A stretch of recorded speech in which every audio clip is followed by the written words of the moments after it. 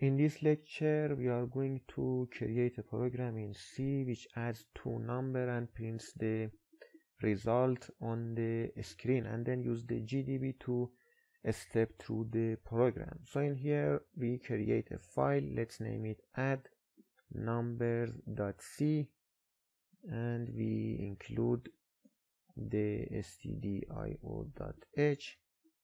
and the int main, and we return the 0.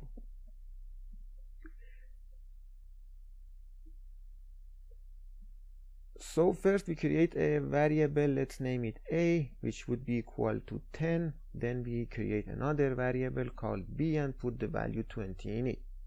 After that we create another variable, let's name it c, and c would be equal to a plus b, and then we print the output in the decimal representation and going to the next line. So all of these things you already know in the previous lectures, but the main purpose of this wasn't to just print something on the screen, but like all the other lectures we want to prove something. So I just compile it using the GCC and pass the ggdb flag so that we could see all the symbols using the GDB. So add numbers.c-o and name it the add numbers, and we execute the program and we see 30 in here. Now I use the GDB to open the program again. We first break at main and then run it. I also want to change the disassembly format to Intel in here, because the default, like almost all the others like ObjDump or other programs, the default disassembly format is AT&T. So I change it using the disassembly, set disassembly flavor to Intel and hit enter. Now if I say list, we could see all the codes on the screen. What I want to do is to only disassemble the programs, the main instructions in the main that we wrote. So I open it again. These are all the instructions in the main function. I just want to disassemble these instructions. So I said disassemble and then main, and this is actually the first instruction equivalent to all the instructions in the main. You see, when I said run, some other instructions have been executed, not only in this section but also in other places. That's why the size of the file is actually bigger than if we had created this using the assembly. So the first three instructions in here, let's have a look at them, and then we start just analyzing all of these other instructions. First I say push RBP. We push the RBP to restore or store any value that RBT has, and later to restore it, because we want to use RBP register for other purposes and we don't want the content of RBP to be lost. After that we get to move RSP to RBP. Let me open another file in here, and I want to somehow show how a stack changes. So right now we have moved the RBP value into a stack, and right now the RSP is pointing to, let's say, this position in here. The next instruction says move RSP to RBP. So we want to move the value in the RSP register, which is pointing to here to the top of the stack, to RBP. Therefore RBP would be equal to RSP. After that we say sub RSP 0x10. 0x10 in hexadecimal is equivalent to 16 in decimal, and we know that because a stack grows towards the lower addresses, so subtracting the RSP by 0x10 means that we are increasing the stack length by 16 bytes. Therefore the new RSP in here, the new RSP would point to this address, and the difference between RBP, which is last RSP, and the current RSP would be 16 bytes. So in here if I say info registers RBP we would have the last RSP. So I just copy it, and I think it would be a good practice that when you are working and reverse engineering a program, because the main purpose of this lecture, as I said, of this module is to make you ready for the next modules, which are reverse engineering and exploit development. So I just copy this here, and then we also say info registers RSP. This is the new value of RSP. So I copy it and paste this in here for the new value of RSP. I also open another shell and enter the Python interpreter, and let's calculate the difference of these two, which definitely would be 16. And since we are just going towards the lower addresses, so as you see, this is E180 and this is E190. Well, without even calculating, you would know that this would be equal to 10 in hexadecimal or 16 in decimal. So I say int, but because we need this, I just want to calculate it one time, and then we just copy paste it again.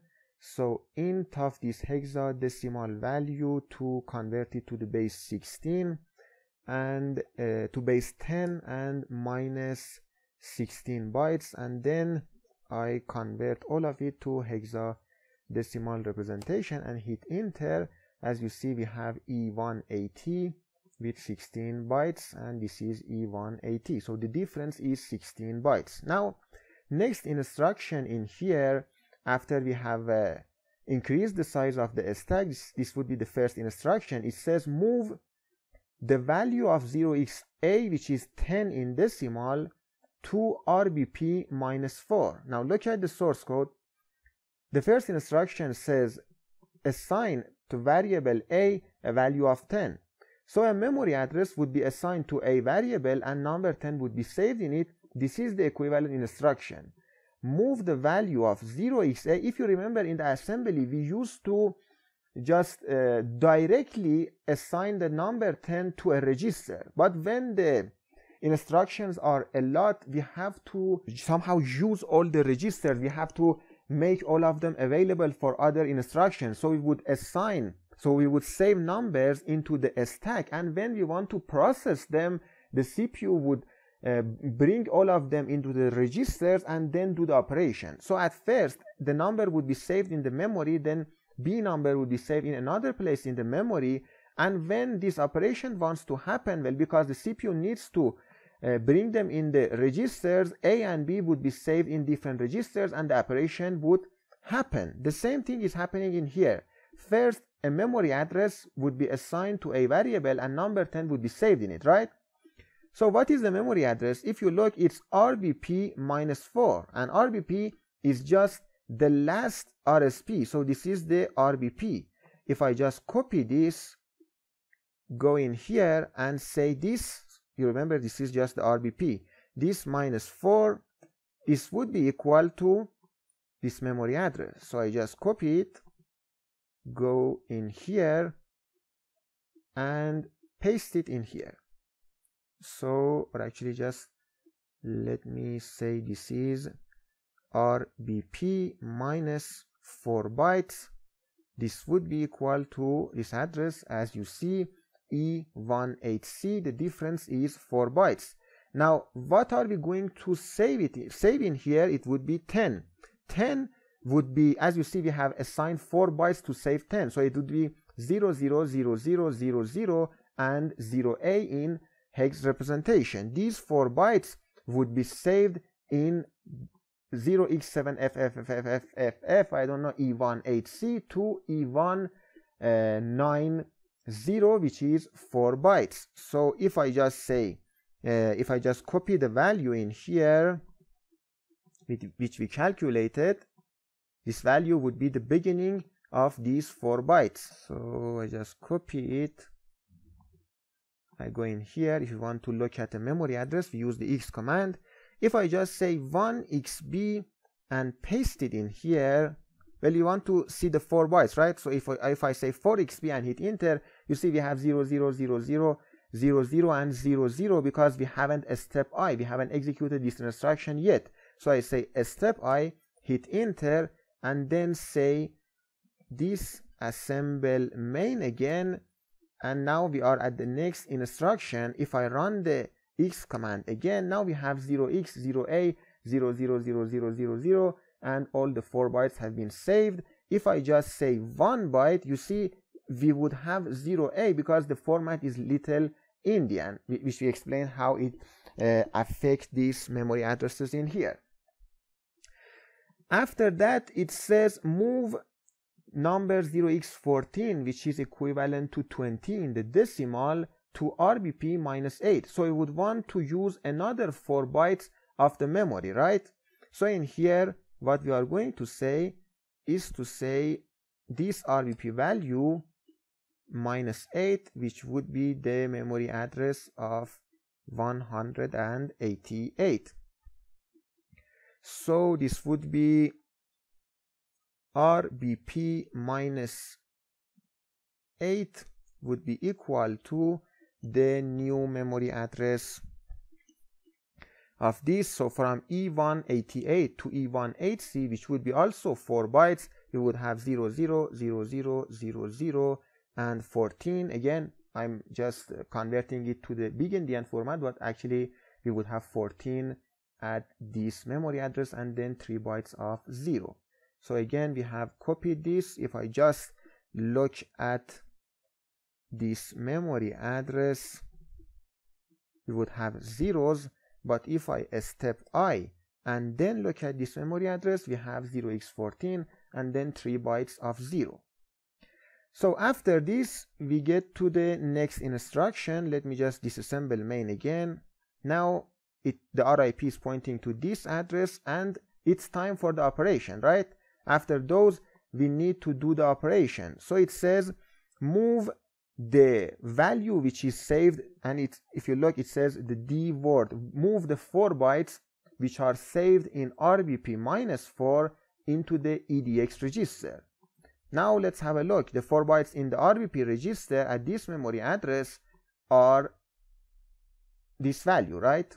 0A. It says move this to EDX register. So right now, if I say info registers EDX and hit enter, well, we have some random value in here. Now I say step I, hit enter, disassemble the main again, or just look at the info EDX register, and as you see, we have 10 or 0xa in the EDX register. So you see, this has overwritten the garbage value that was in the EDX register.